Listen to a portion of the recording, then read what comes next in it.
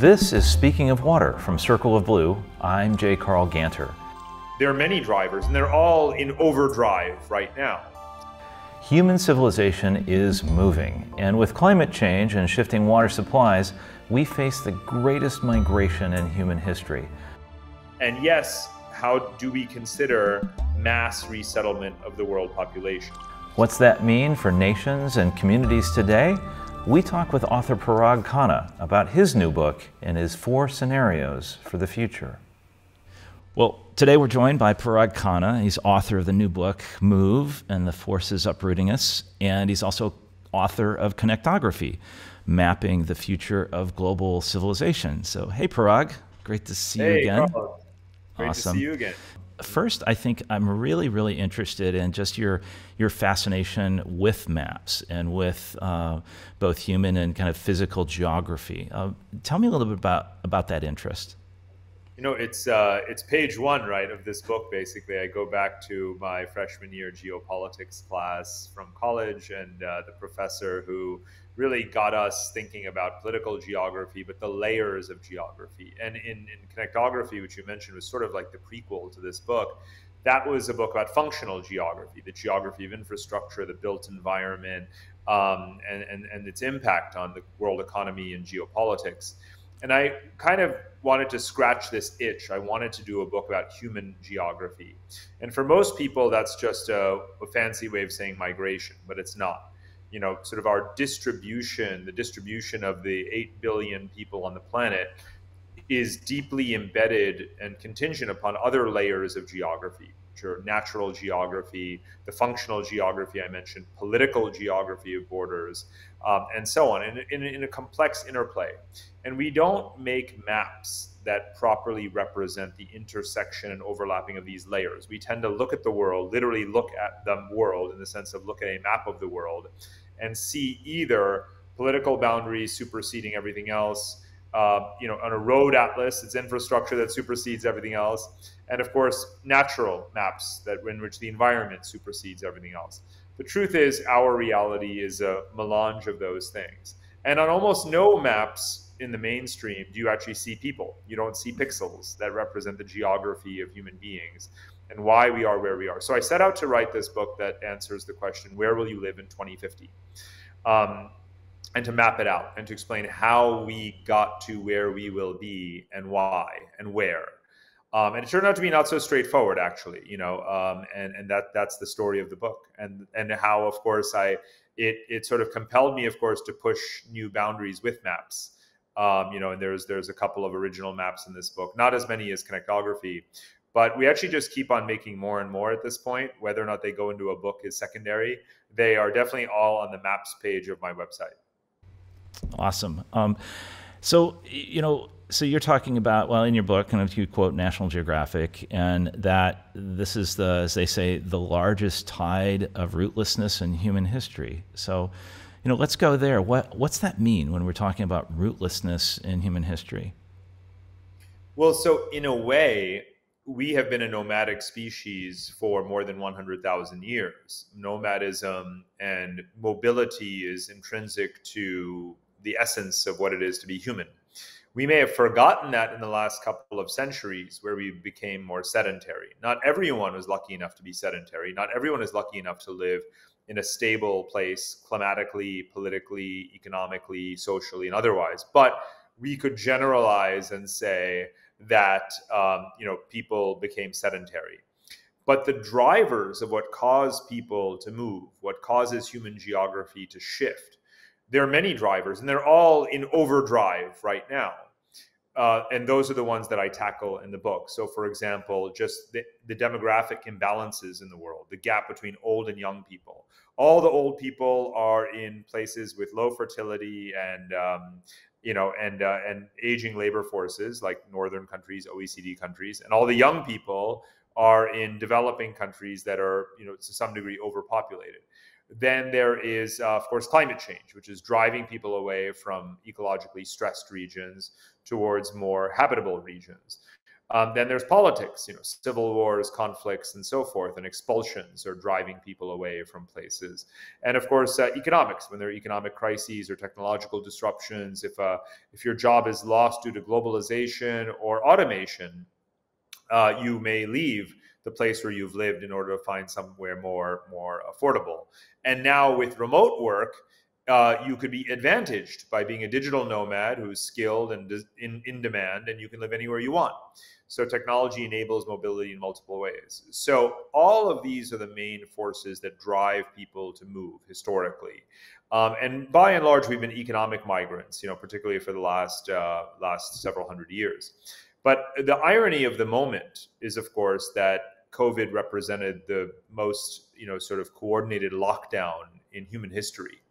So the additional question I needed to pose is, how will the future of human geography change, and what new vectors will emerge, and what new patterns and practices will emerge out of the lockdown?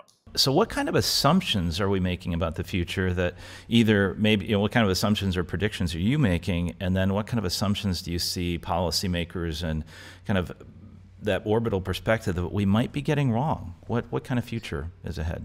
It's a great question. I mean, in the short term, I think it's a very significantly mistaken assumption to think that people are literally going to sit still, and this is the new normal.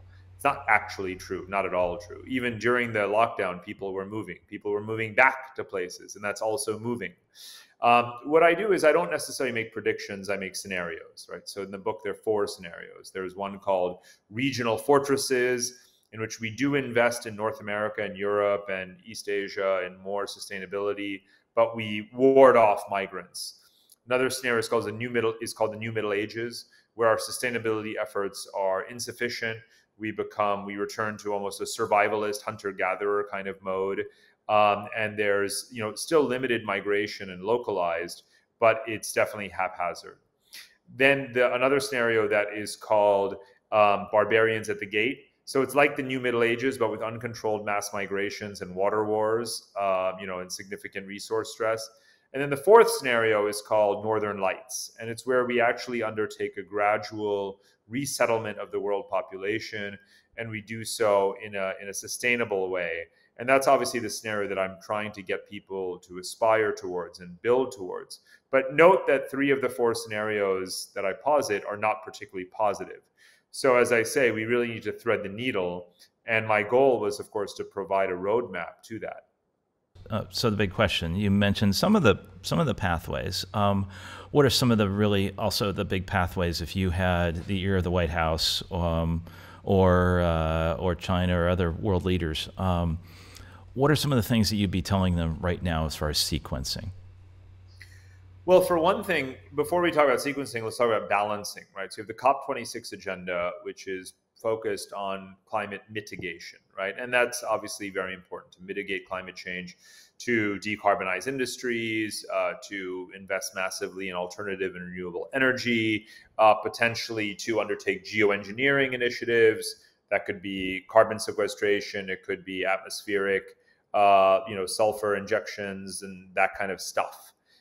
Potentially all of it is necessary. But as you know very well, Carl, the climate is a complex system. It doesn't actually return to what it was in the year 1800, 1900, or 2000, right? It evolves continuously in new directions, and it's going to be different from what it was. All of the emissions reduction schemes in the world aren't going to suddenly reverse the drought that afflicts so much of the world today. And so in terms of rebalancing the agenda, we need to have an equal effort. And Manhattan projects, as some people like to say, for adaptation as much as we have for mitigation. And adaptation means, how do we adapt our infrastructure? How do we build differently? And yes, how do we consider mass resettlement of the world population?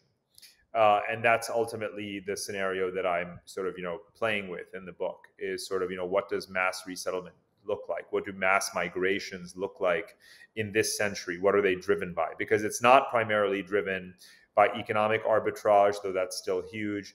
It's not primarily driven by political unrest, though that's still huge. Suddenly in this century, climate migrants have overtaken other categories of migrants. and we don't have a legal strategy for them, and we don't have an overarching political or logistical approach to them. And I think that that's part of what adaptation is about, is thinking about large-scale resettlement.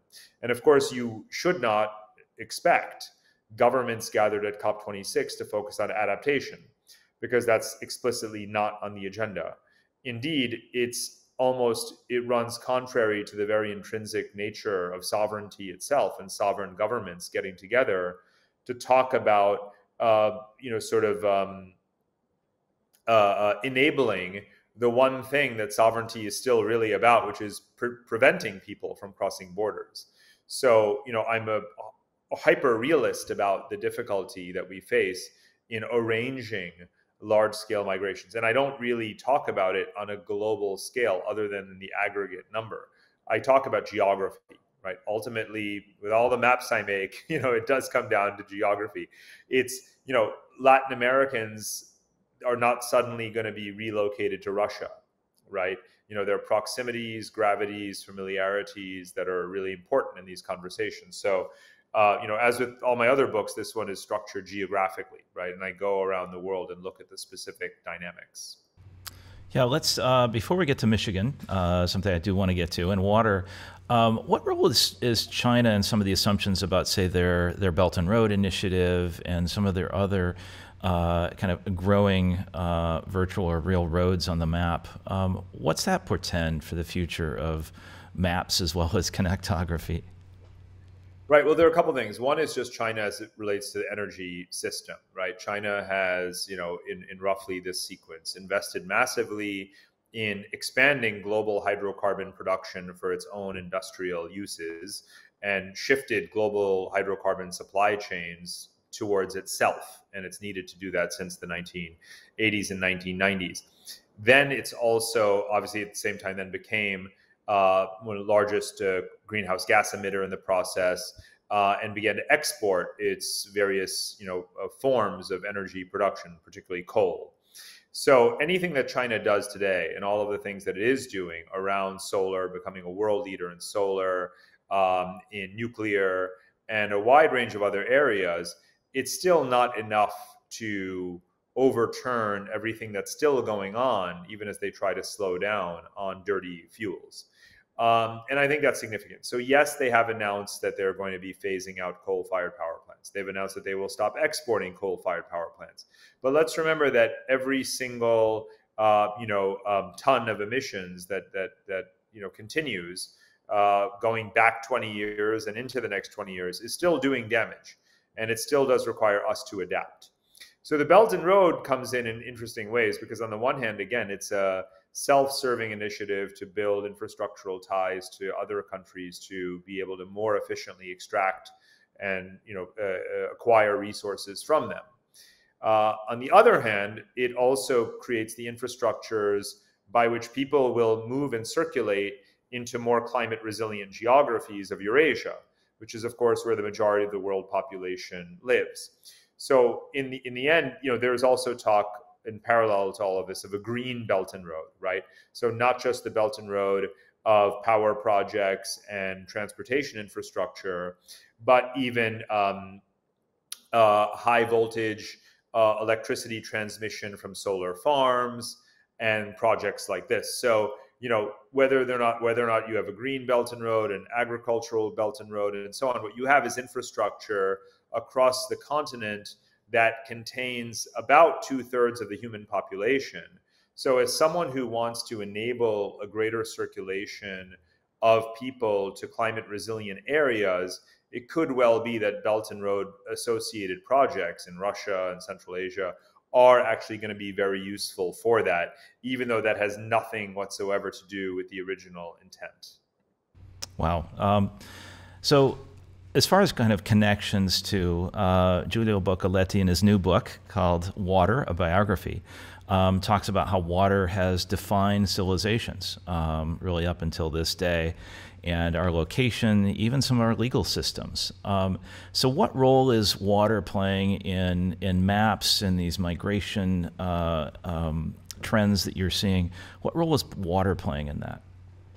Huge, of course. I mean, there's places where there's too much water and places where there's too little, right? And that's the sort of very simplistic, heuristic that I use in the book. But it's not irrelevant, obviously, because places where there are floods force people to migrate.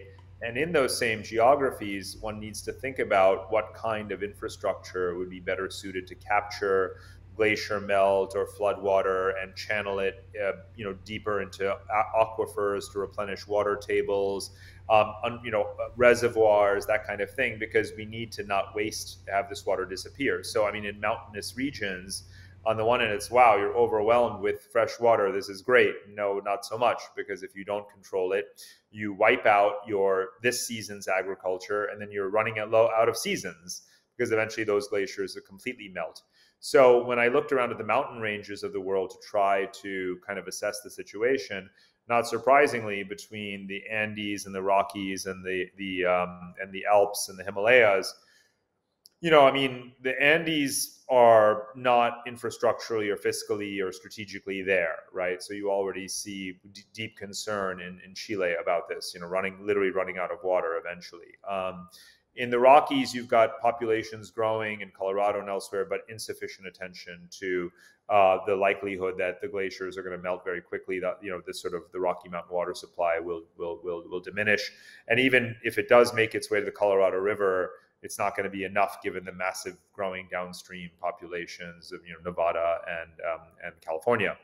The Alps, obviously, one can have faith in, because this is a cluster of very wealthy countries with incredible engineering prowess. So France, Germany, Switzerland, Austria, Italy, individually and together, probably will find ways to control glacial melt and that runoff into productive purposes, agricultural and otherwise, so for their soil fertility and so forth. So I don't worry too much about them, because they're the richest countries effectively in the world. And again, what matters is also having the engineering prowess. That's also something that China is known for, but the difference is that what China does or will do with the river systems that it controls have massive downstream implications in multiple directions. So, of course, their efforts around the south-north, water transfer and so on, could be good for China's drought-stricken, northeastern cities or parched northeastern cities, or cities where they've just exhausted or polluted their water supply.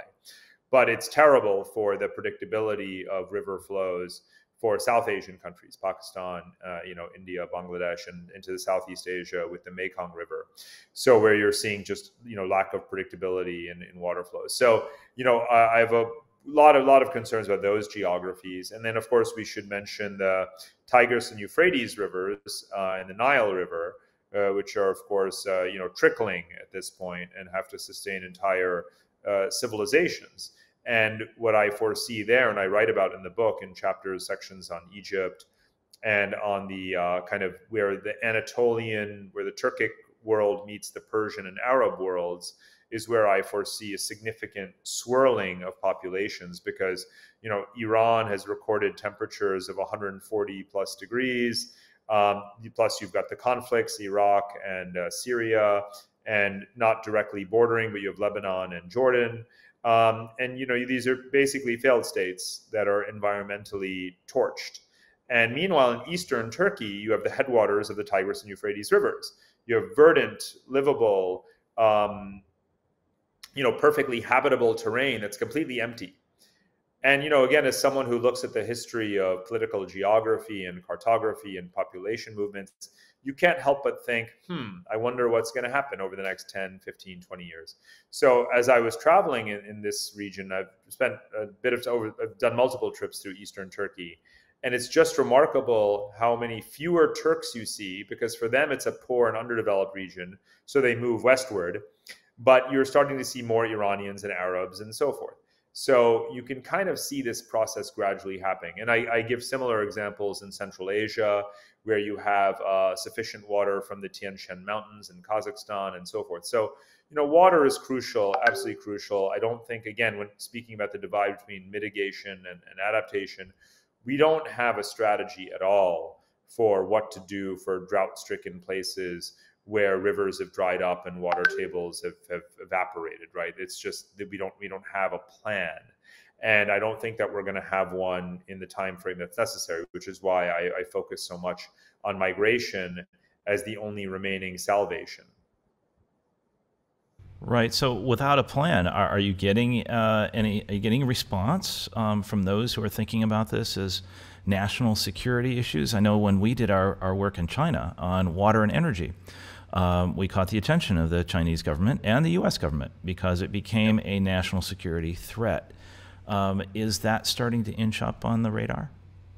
Of course it is, and look, I would say it's also the water energy nexus in the sense that there are those countries that are thinking about how to do renewable power based water desalination, maybe concentrated solar, nuclear, whatever the case may be. In the Gulf countries, that's already a big thing, Saudi Arabia, the UAE. So I think that we're going to see a lot more desalination, but we have to think about the full life cycle, right, and supply chain of that, because you obviously have a lot of waste that's generated that you don't want to be dumping back into the sea. But then, of course, that's still insufficient, right, in a big way. But this is localized. I mean, places where there, rising sea levels, you need a new infrastructure strategy.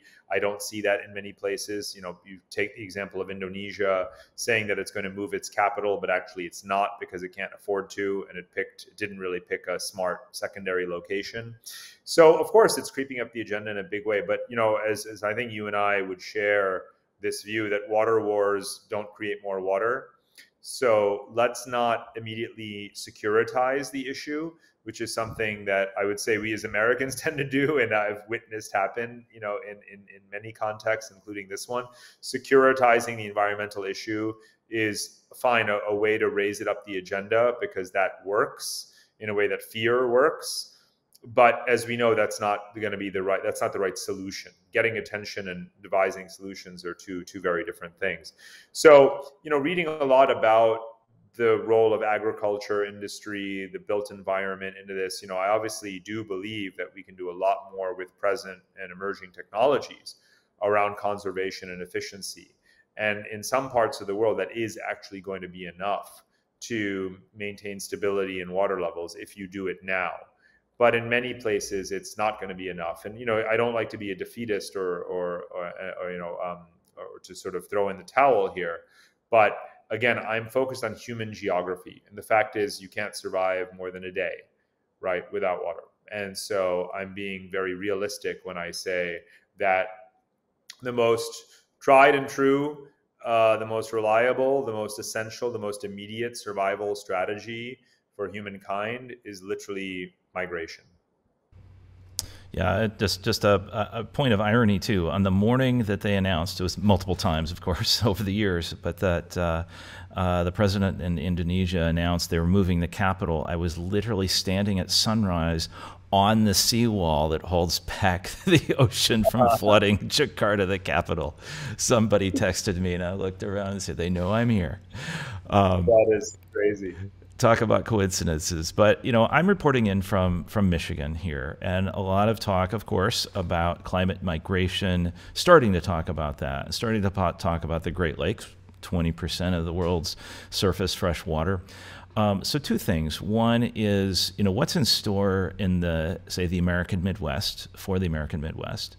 And then I want to come, before we wrap up too, I want to get your recommendations on, you talked about sequencing infrastructure. What does that mean for a small community all the way up to a nation? But let's start with the Midwest and the Great Lakes.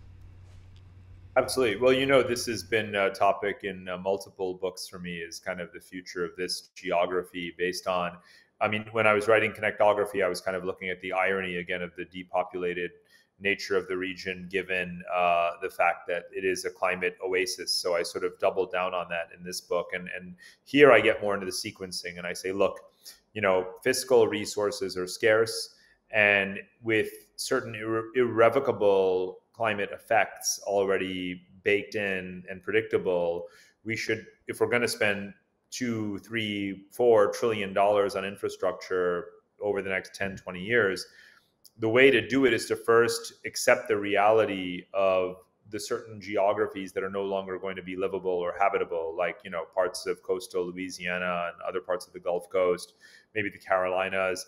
Then think about where the habitable locations are, such as the climate haven of the Great Lakes region. And then start to think about what incentives you're going to deploy to move people there so that they can have productive livelihoods and not continue to be in survival mode. And then you plan your infrastructure accordingly, right? And then those states get more exposure, more resources, more investment, because they are the correct places based upon what we know about the future to have more people reside. Now, I think you and I know this, and I'm positively, in a way, surprised that the forces have aligned with the Army Corps of Engineers and HUD and FEMA that are saying, look, we're going to start having very clear guidelines and risk scoring around vulnerable geographies. We're going to assert eminent domain, and you simply cannot use our reconstruction grants to go back to places that are just going to get destroyed again. The next step would be that, you know, people are more, not just in a free market way, not just in a sort of accidental way, directed towards the Gulf, but towards the Great Lakes region and the Northeast, but more actively incentivized to go there. And I think that maybe is the logical next step. And then there's the key part that you and I, you know, really believe that where the emphasis should lie, which is what I call civilization 3.0, which is that whatever we build needs to have a very light and sustainable footprint, right? We need to enable people to be in circular environments, as it were, right? Ensuring minimal, sort of overconsumption of resources, using water recycling techniques and feeding that into hydro and aquaponic agriculture, reducing the supply chain, building 3D printed homes, ideally movable homes, flat pack, whatever the case may be. All of these ways, wind and solar power. So make sure that we don't do to the Great Lakes region what we've done to the rest of the world, because this is kind of our last chance, right? So I do focus on the region, focus on how I think it should be done right, technologically, but also this policy and fiscal sequencing. And, there's no more important time for us to be beating this drum, because of course there is so much money on the table and there's so little genuine national strategy, too, which is why I believe that, again, localism, and which is to say, yourselves, people in Michigan, in the Great Lakes region, you do know best, and kind of, hearing those voices, elevating those voices, taking that guidance is going to be extremely important in the coming years. And that's something that I'm emphasizing alongside you.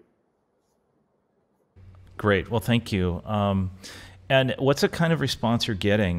Just a couple last questions from, say, when you were speaking to civic groups in the Great Lakes. Are they seeing this as something that's doable? Are they seeing this, localism is great, but then we also have a lot of kind of structural infighting within our county commissions and state governments. Are you seeing some uptake on this at the local level? I mean, there's no question that communities that I've interviewed and spoken to have been very, they really appreciate the validation that, for example, if you look at in Vermont, these communities that are trying to do agricultural communities and, kind of, I almost call it kind of like kibbutzes in America, right? And they're openly welcoming climate migrants from the rest of the country and so on. So I think that there's very positive trends there. And I think we do need to restructure our local economies around this, local self-sufficiency. And so, yeah, I mean, I emphasize that in the book. I've talked to groups that are active in this process, that are real leaders, that aren't getting, the attention that they deserve, because this is our future. Parag Khanna, author of the book Move, The Forces Uprooting Us. Thanks for joining us as always. Carl, thank you so much. Always enlightening.